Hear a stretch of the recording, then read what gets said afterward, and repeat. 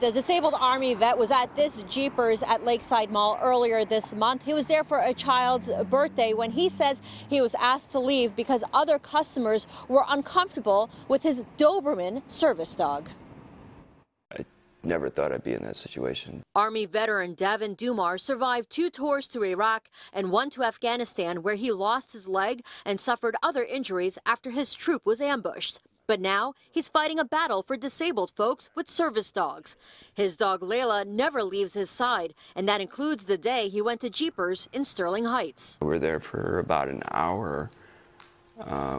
No issues. You know, she didn't bark at anybody. She didn't growl at anybody. She just laid on the ground. Dumar says the owner of Jeepers told him Layla was making other customers uncomfortable and that I would have to leave because they're a food establishment and dogs aren't allowed.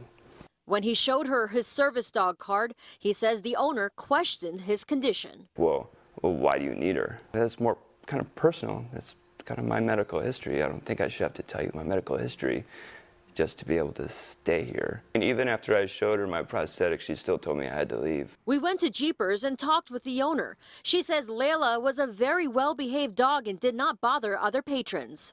I got on my knees and I let her lick my face, and I thought everything was fine.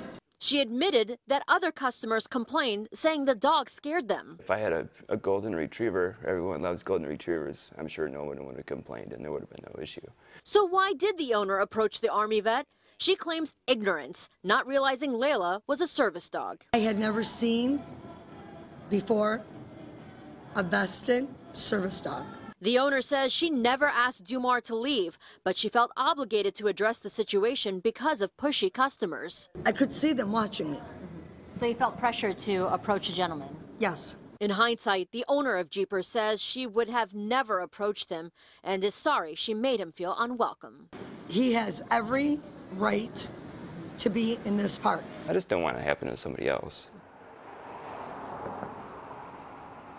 And the owner of Jeepers plans to reach out to that Army vet to apologize, and she hopes others can learn from her mistake. We're live in Sterling Heights. Simon Chowdhury for the Now Detroit.